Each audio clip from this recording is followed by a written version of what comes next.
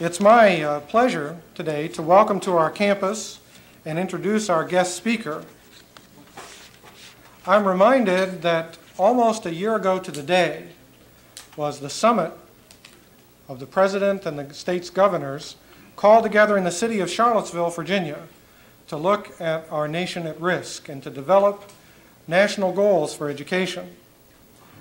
An important force behind that trend is our guest today, Lauro F. Cavazos.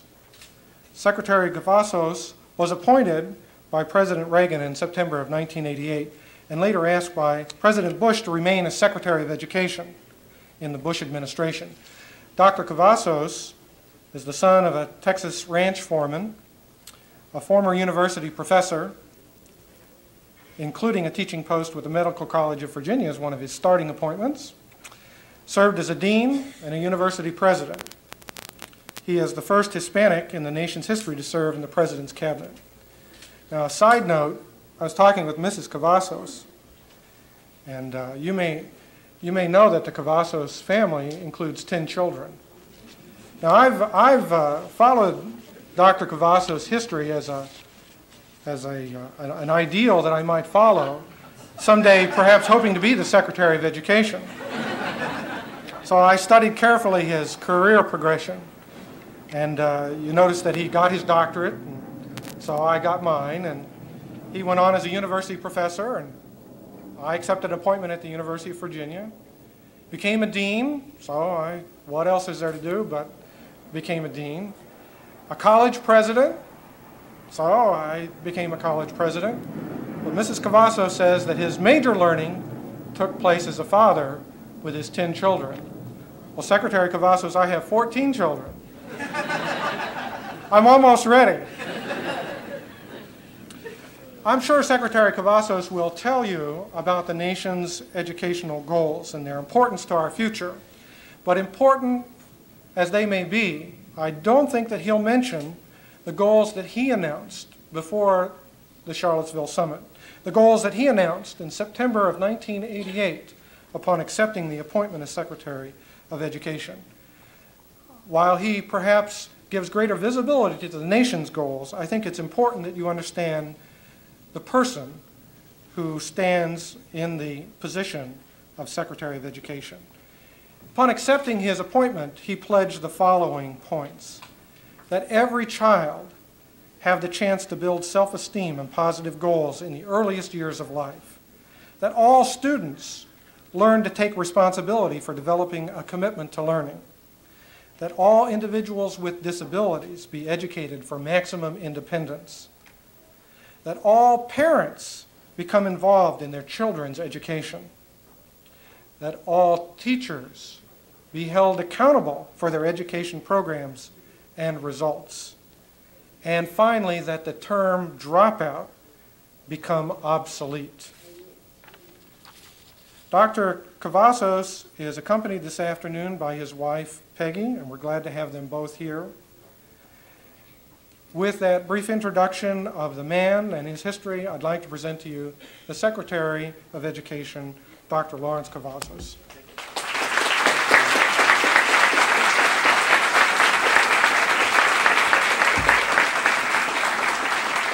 Thank you very, very much. Thank you very, very much. That's very kind of you, Dr. Templin. Turn back before it's too late.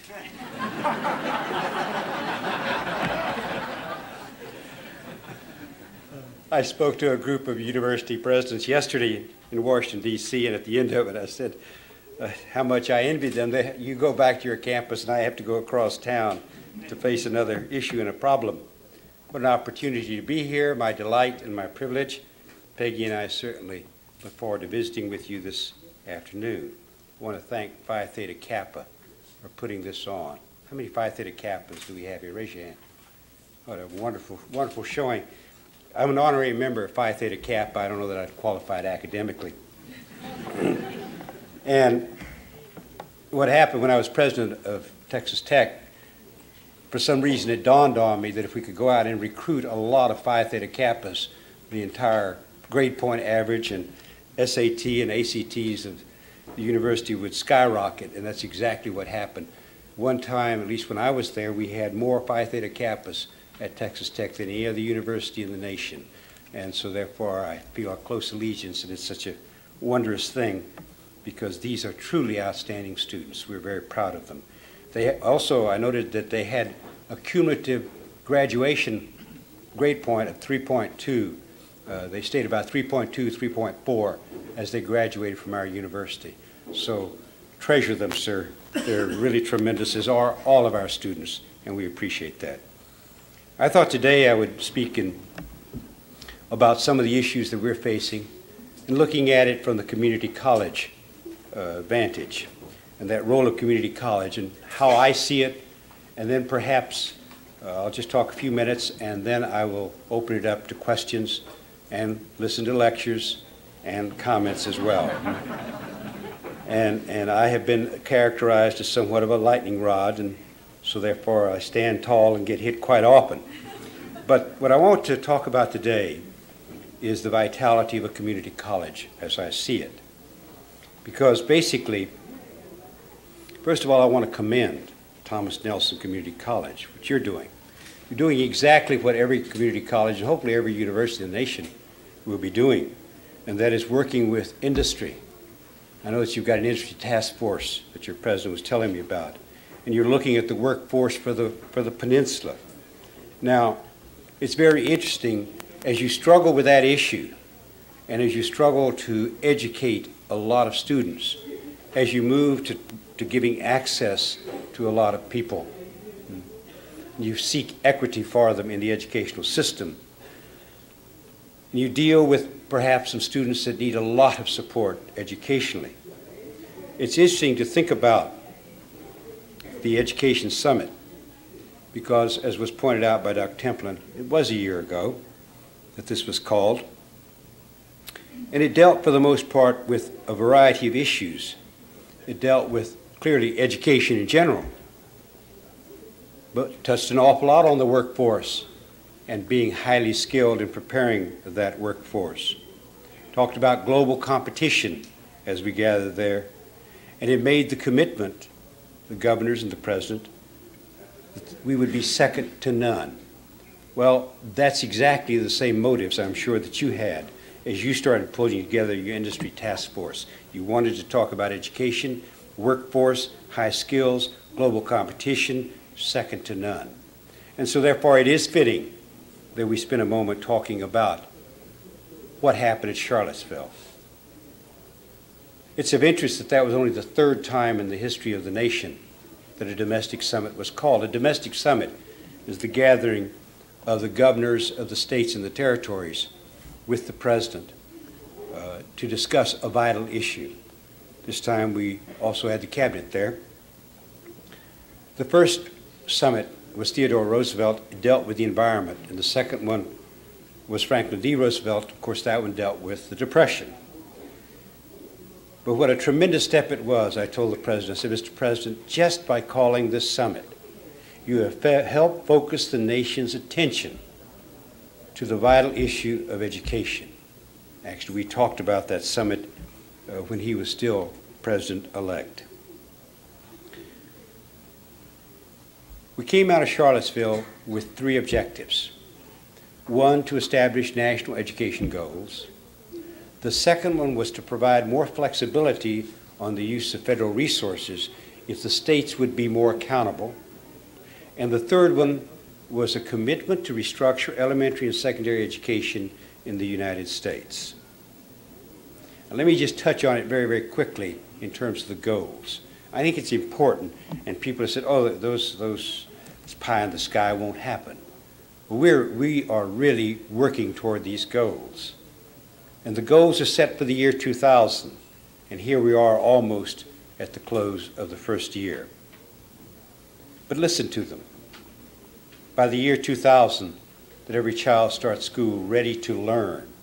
An enormous commitment on the part of the states that every child will be prepared. Here, parental involvement is key. Parents as first teachers. Preparing that child ready to learn. I'm becoming more and more convinced that perhaps Head Start is already too late. that we really need to be educating these youngsters when they're a year old, maybe younger, maybe a little bit older. By that time, a child has developed self-esteem and motivation. Two keys to youngsters staying in school, staying off of drugs, and being successful. So what we have to do as a nation, capitalize on that. My wife Peggy has told me, quit talking about daycare. She said, why don't you talk about learning care? Make every child for a moment a learning moment. Foreign language competency, how quickly one can move into that as a child. Or English, if you don't speak the other language, but retain whatever the other language is. So therefore, early childhood. The second one is by the year 2000 that we increase the graduation rate from its current 71.1% from high school at the end of 4 years to 90%.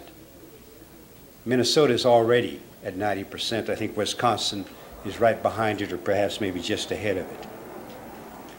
But you must remember in that number, there are 600,000 to 700,000 youngsters that drop out of school every year. The third one deals with excellence. Excellence in mathematics, in science, in history, in geography, and English, that our students really be prepared, and we will measure those at 4th, 8th, and 12th grade levels. The fourth one, that by the year 2000, our students would be first in the world in math and science. Our last international comparison that we did, our students against their peers, we were last in mathematics and almost at the bottom of science against the 13 industrialized nations of the world. In fact, I'll have to share this little story with you. I was testifying before the Science and Technology Subcommittee of the House. And you know, when you're testifying, you're out there all alone, this table, and they've been beating up on you for a couple hours. And one of them said, "Oh, Mr. Secretary, let's be realistic. How in the world do you ever expect? Do you really think that by the year 2000 we'd be first in the world in math and science?" And I thought to myself, I'm under oath. Perjury is not my thing. And then I remembered where I was, and I said, yes and no. Yes and no. No, we will not achieve these goals if we continue our educational efforts in the direction that we're going in now. But yes, we will achieve them if America will marshal its human resources and make a major commitment to bringing about substantial change. Yes, we will reach those goals. The fifth one deals with adult literacy. That by the year 2000, every citizen be literate, capable of reading and writing, participating in government, being a member of the workforce. We estimate 27 million illiterates in the United States today, and another 40 million to 50 million who read at about the 4th grade level. They're basically out of the workforce in terms of technology. The sixth one, a condition that by the year 2000, every school in America be free of drugs and violence and have an ambience conducive to learning. Well, those are the goals. Those are the goals that I really believe we can reach, but we have a tremendous job to do. Basically, when you boil through those goals, is that all Americans participate fully in the political, the social, the economic life of this nation. What a wondrous undertaking for this nation in terms of education. We have never made that kind of a commitment. But one of the other points is that these goals are not focused at our best students. These goals are raising dramatically the achievement of every student, that every student be prepared along that way. But to reach that, it's going to require everyone's participation. This is not a problem of the schools. It is all of our efforts together to solve that problem, and therefore it means the schools, the colleges, the universities, the parents, the business community, America really doing its job. Now, therefore, I really believe, that's why I wanted to be here today, I really believe that community colleges are ideal They are the ideal group to help us achieve those national goals. You provide universal access at very, very low cost. You know as well as I do that in some areas, probably 50% of the students that go on to higher education or post-secondary education go to a community college.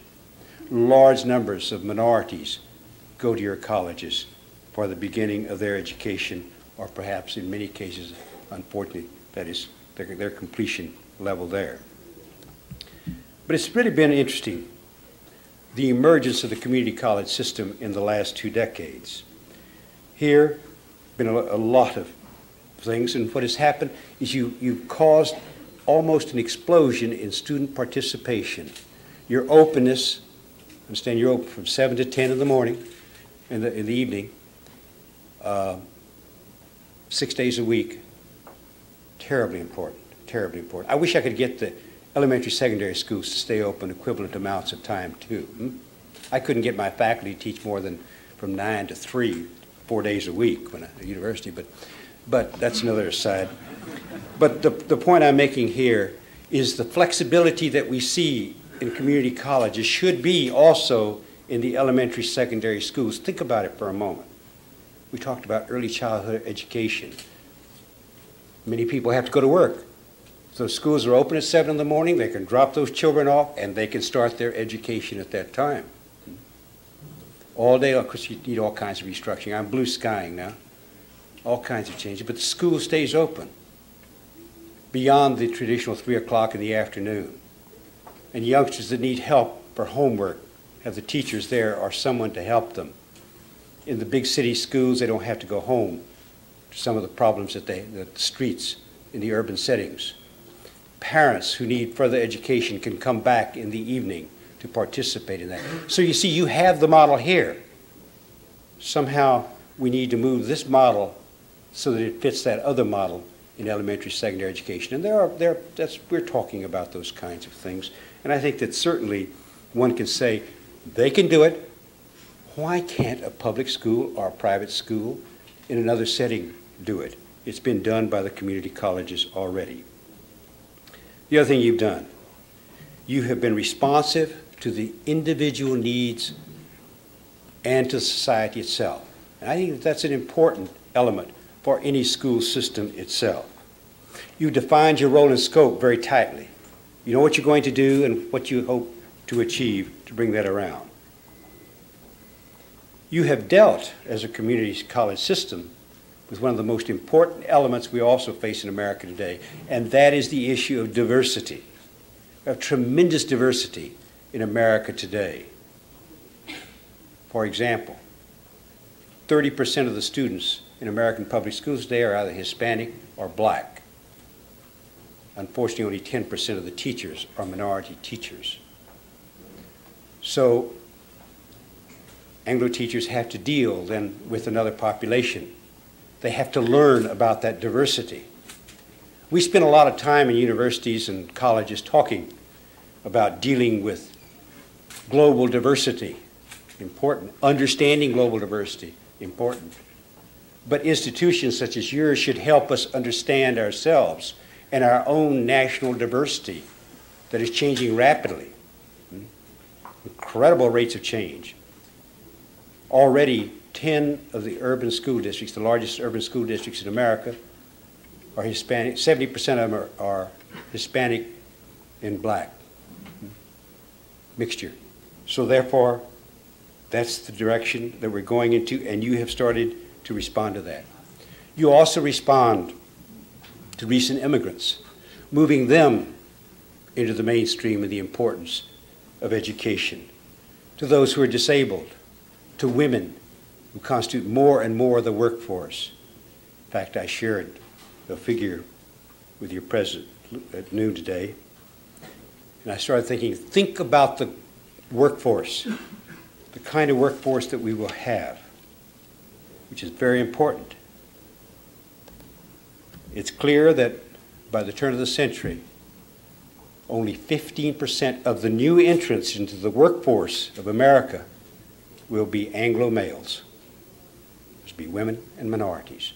And so therefore, community colleges. What a marvelous opportunity, therefore, to come into this area.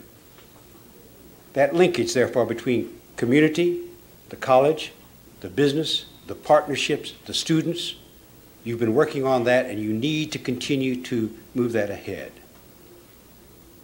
The community college paradigm has emerged in the last 50 years. Your model, commitment to democracy based on low cost and access, your comprehensive, lifelong learning, and response to local needs.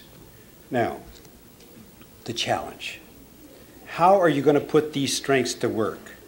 Well, you certainly can help us by continuing to work very, very hard in the areas that you're doing.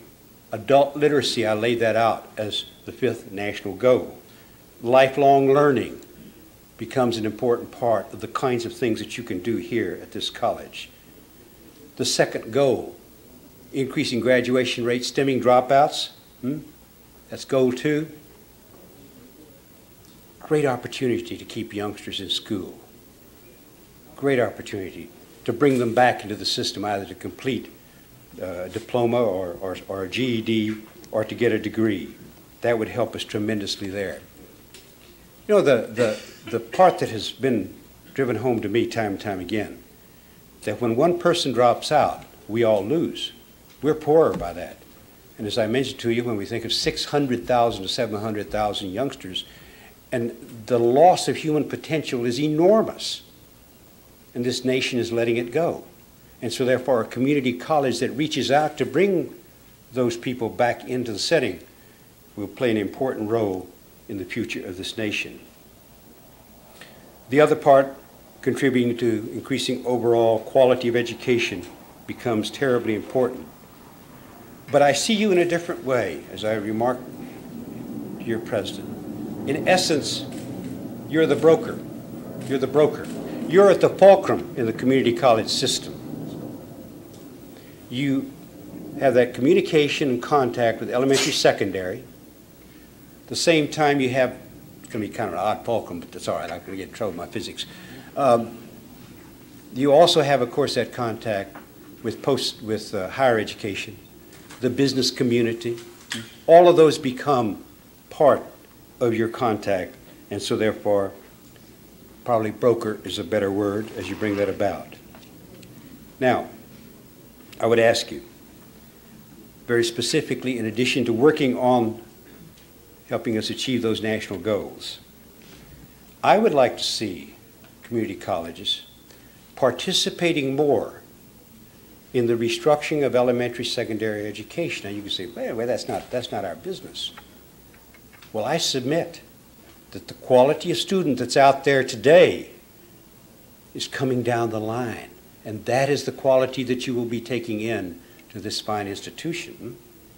So therefore, there is a role for post-secondary education, for community colleges, to participate in restructuring.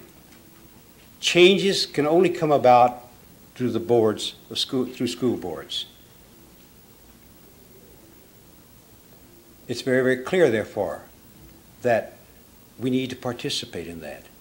We have a lot of very bright, talented people here that can suggest the different kinds of strategies that need to come about.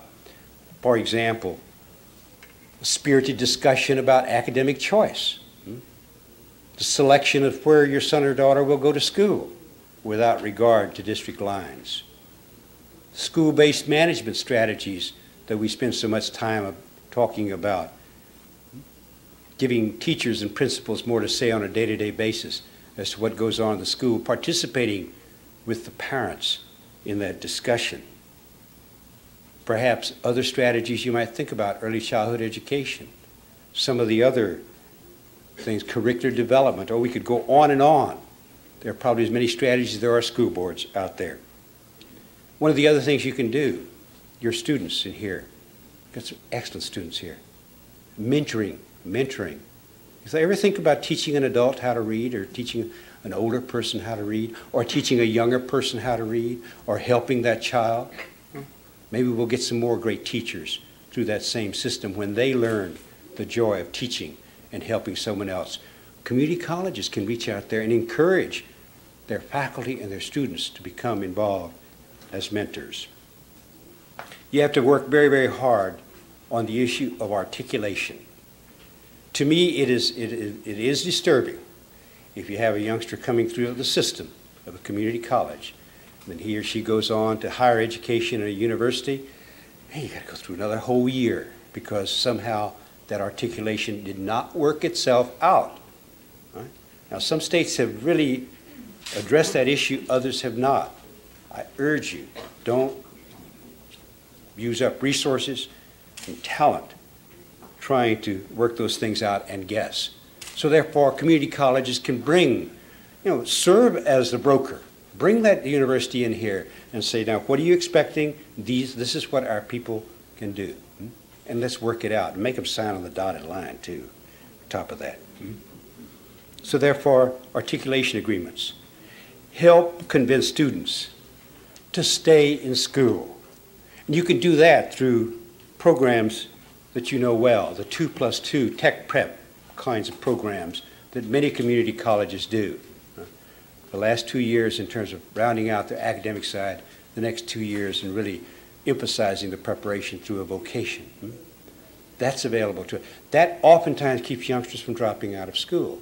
But I insist on one thing, that all of those students going on in vocational technical have a firm, solid academic background. People change careers 4 to 5 times in a lifetime. Some even become secretaries of education, Mr. President. And therefore, we need to prepare these youngsters for that. So they've got a solid background in math and science and English and history and geography, foreign languages. Then fine, teach them the other part that will follow. And so therefore, you can integrate academic and vocational instruction. You play a very, very important role. Thomas Nelson Community College. You can help us solve the deficits. The nation suffers from 3 deficits. 2 of them you know quite well. The budget deficit, and I'm worrying about sequester on October the 1st already. We've been worrying about that for months. The second deficit is our trade deficit. And then the third one I've called America's education deficit. And America must recognize that all 3 of those deficits are linked. And we will not solve the budget and trade deficit until we solve that education deficit. It just is not going to happen. And so therefore, what can we do about it?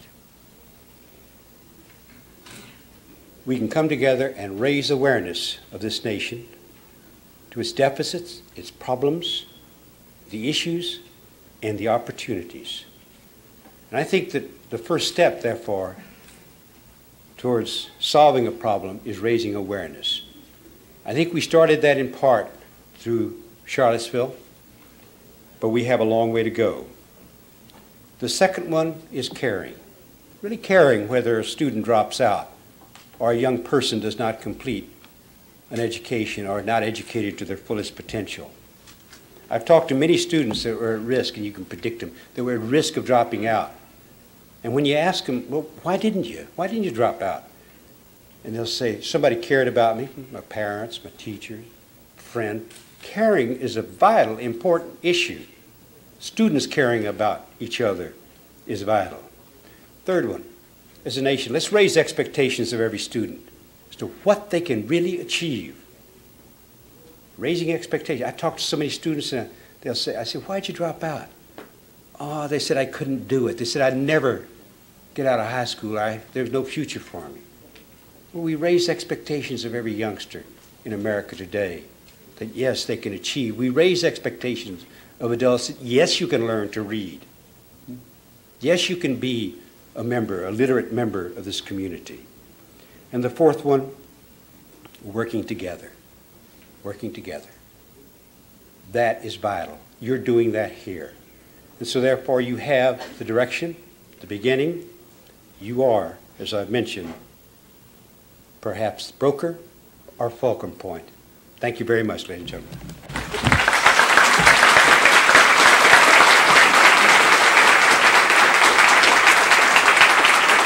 can you stay for a few questions? Sure. We'll be happy to entertain a few questions at this point. We're running close on time, so probably only 3. Yes, sir.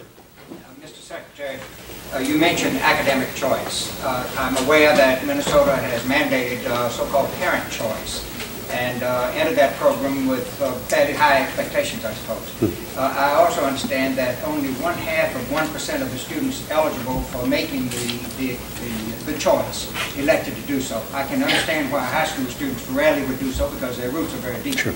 In your opinion, since the likelihood of that possibility will expand for debate in a number of states, what do you personally see from your vantage point the advantage to be in academic choice? All right, let me touch on that a little bit. Since Minnesota has gone statewide, and you're absolutely correct in your figures, we're doing a 5-year evaluation on that, by the way.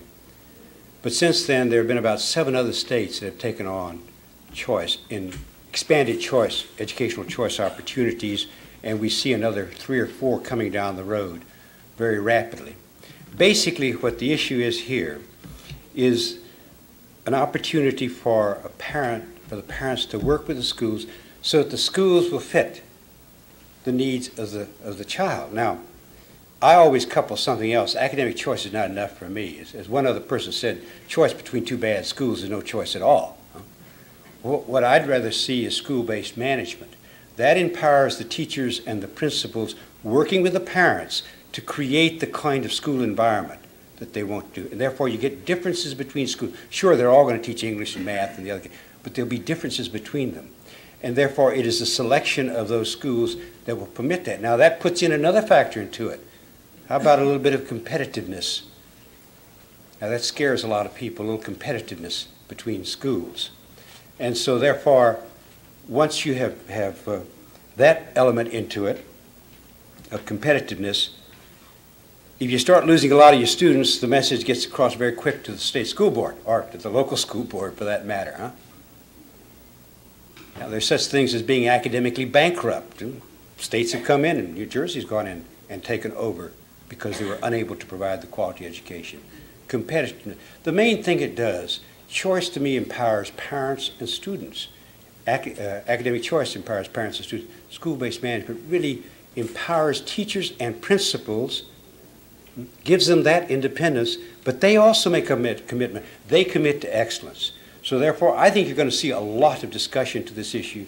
We have a lot of evaluations on, let me say, school's still out on these things, but I really believe the main thing is people coming together as neighbors to talk about the issue. That's a major step. In the past, we really have not done even that much. We'll take another question.